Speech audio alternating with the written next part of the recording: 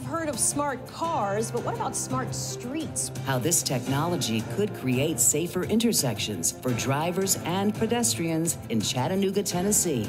A safer commute for you. We'll take a look at the computer-based mission to safeguard the roads. And a high-tech helping hand. How can we make our streets safer for all vulnerable road users? How this researcher's innovative plan for the roads of Chattanooga, Tennessee could be a blueprint for other cities.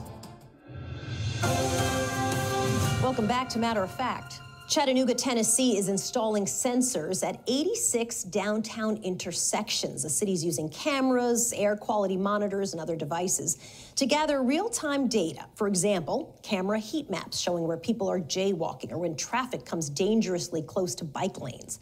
The sensors report on the number and kinds of vehicles moving through intersections, and they gather information on pedestrian activity and traffic congestion and emission levels. All this helps researchers understand traffic patterns and potential dangers. We define some goals, like we have goals of related to pedestrian safety. How can we make our streets safer for all vulnerable road users? How can we improve traffic flow? And based on the outcome of these projects, we will be seeing that, okay, what are the changes that needs to happen in the physical world?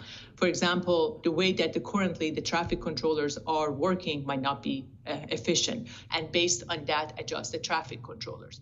By next year, more than 100 intersections in downtown Chattanooga will be monitored. Once completed, it'll be the largest smart intersection network in the United States. Listen to Matter of Fact with Soledad O'Brien on your favorite podcast provider. Watch us during the week on FYI and YouTube.